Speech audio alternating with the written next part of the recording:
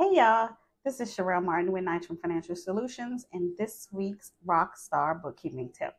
So, this week I want to talk to you about shifting your career, right? And so, we want to talk about what do you do or what do you need to do when you're ready to make the shift from one career, one business, one job, not working, whatever the case may be, and you want to shift into this new career in this new field of bookkeeping.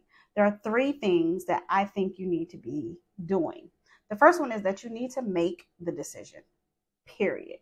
You need to decide that if this is something that you want to do, if you're ready to make that move, acknowledge what it is that you want in life, what you want out of your job, and determine if what you're currently doing is providing that for you or if it's time to change and look for something new.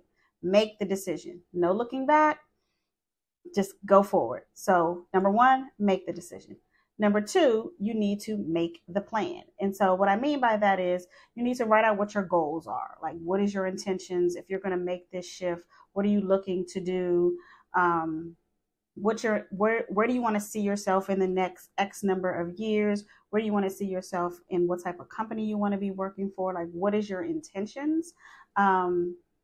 And then also identify what do you need to get to that place, right? Do you need mentors? Do you need a community? Like, what is it that you're in need of? Additional resources that can help you get from where you are to where you want to be, and then plan out and map out how you're going to get there. And then number three is to make the move. Actually take action. You've made the decision, you've made the plan, and now it's time to move forward with that plan. Don't get stuck in your head, listening to what other people are saying, or just kind of letting the negative thoughts and the naysayers try to convince you that this might not be the right thing for you. You've made the decision. You've made the plan. This is all about you. It has nothing to do with anybody else. And now it's just time for you to make that move and to move forward.